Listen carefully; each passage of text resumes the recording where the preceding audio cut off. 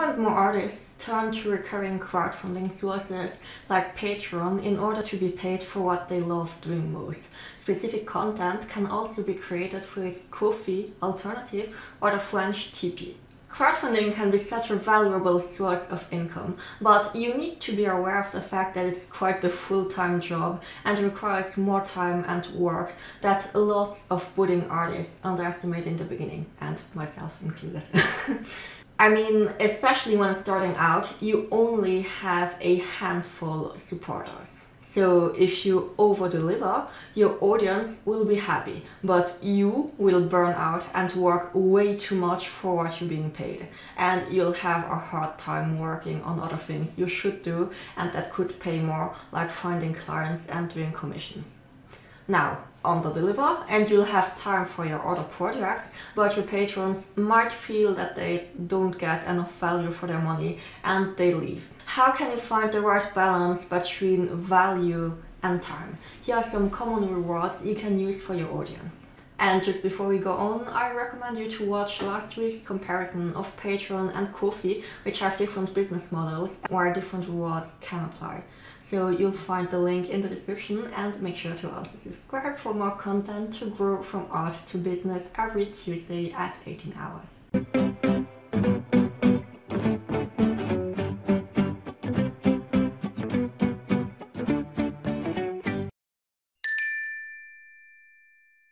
When starting out, the most important thing will be to optimize your time. Give quality and value, but without spending too much time on it.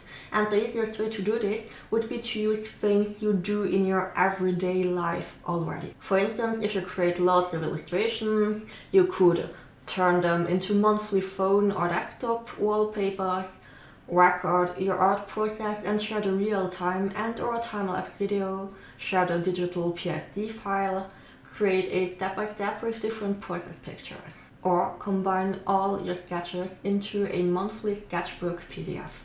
Those are usually the things that take the least time away from your regular schedule, and as people are interested in your work, behind the scenes work quite well. Now, maybe you've already doodled somewhere in public and people watched you. It can be at school or artist alley, and usually the comment that often comes back is, "It's so fascinating to see a picture come to life." Creating from scratch is common sense for us illustrators, but can look like magic to others, so show them. Besides, I'm sure there will be people looking up to you, which brings me to the next part, teaching. Many artists have started teaching on Patreon.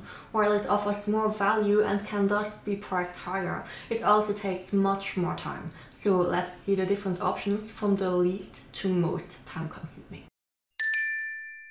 Commented step-by-step PDFs are the easiest alternative, as you can reuse your regular illustrations and just add a comment on the process. How much you want to write is up to you, surface leveled or totally in depth. For a better understanding, you can also couple it with a video on that specific illustration. Mini tutorial sheets can come in various different forms. You can have rough sheets on how to draw a certain topic or references for anatomy, characters, hair, without any explanations. Usually this takes a little more time, as you'll often need to write and draw new content for that specific topic. Voice-over videos can be interesting for aspiring artists who want to understand your process, why and how you do what you do. If you're good at freestyling, you can comment while filming or record and voice over separately. As a rule of thumb, I'd say that for editing, just count in twice as much time as the duration of your video. So if you've recorded 40 minutes of footage, count around 1 hour to edit and review it. Video online courses are the most interesting as they dive deep into a specific topic, but it takes a tremendous amount of time. If you're serious about teaching well and getting results, you'll most probably research the topic even if you already know it, try out exercises to see what works best so that you can easily explain things and be sure they're not too difficult. Then you either freestyle and draw or write a script before to cover everything your audience needs to know and then film and edit. In my case, I'd also add a full printable PDF recap and a translation so that all my videos were French audio with English subtitles.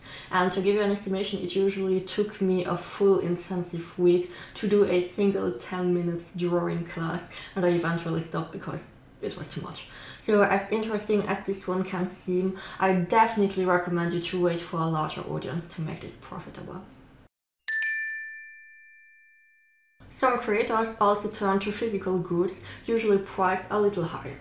Here it is important to remember that you will need to invest money beforehand to get the goods and ship them to your patrons, and that printing companies often refuse small quantities, or if they do, the price is extremely high. If you can, I'd suggest either to look for local printing companies in your area, or if you're that serious about it, invest in machines to do it yourself. So here are a few ideas. Insert your specialty club. Lots of artists offer something like a monthly print, postcard, sticker, pin club, depending on their specialty. In the long run, it can be a good investment to have a quality printer or sticker machine, especially if you want to print smaller quantities on a regular basis. Monthly goodies bundles are also appreciated, especially with people who like surprises. Here you can either create new stuff every month or use your existing shop and con supplies. Two things to watch out though: some of your biggest fans might buy everything you do at cons already and will get lots of doubles if you offer things from your regular assortment. So on the other hand, you need to be sure that you'll be able to produce new illustrations every month and get them soon enough to the manufacturer, where you should always count let's say at least around 2 weeks before you can get your delivery. Sometimes delays happen, so better take this into consideration. Yearly book or big projects are interesting as they only need to be done once a year. For instance, if you know you're publishing one manga or art book every year, you can gift a signed copy to your patrons. No extra work and expenses here, as it's usually something you're intending to sell online or at conventions anyway, and as it's indeed a lot of work, your patrons will be patient and happy when they get it. For instance, you can also couple this bigger reward with regular insights and sketches behind the scenes to keep them informed. For your biggest fans, your original art is like the holy grail, and they will preciously collect and guard it. As it's much more personal and unique, you can price it way higher. Now, onto commissions. Some illustrators offer a cheaper commission every month on their Patreon, like a portrait for instance. Others ask people to pledge for several months to unlock a full detailed artwork. Consider how many commissions you want and can get done within a month and limit the tiers accordingly. Original art and sketches. Now, if you're creating a lot and don't know what to do with all these pieces of paper, you could also offer some limited spots to get an original sketch every month.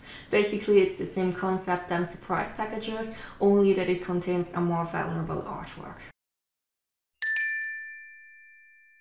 Of course, there are also lots of other things you can set up. Some like to hang out with their patrons, doing some private live streams, offer a supporter-only Discord chat, give discount coupons on their online shop. See what works for you and your audience. And remember, nothing is set in stone.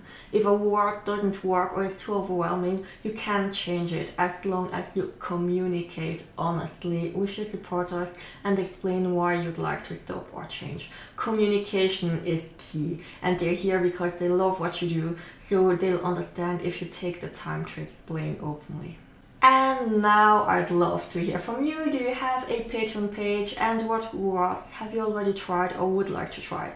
Or do you prefer a simpler business model like Ko-fi, where you only have a private newsfeed? Remember to have a look at last week's video for a full comparison of Patreon and Ko-fi. And next week we'll dive deeper into physical products, which you might use for Artist Alley sales or as surprises for your Patreon supporters, and we'll talk more specifically about Redbubble. So if you're interested, make sure to be there on Tuesday, 18 hours, and also like this video and subscribe to the channel so that I know this content is useful to you. And in the meanwhile, for more tips and insights, head over to Instagram at myartbizacademia, and we'll see each other next week. Bye!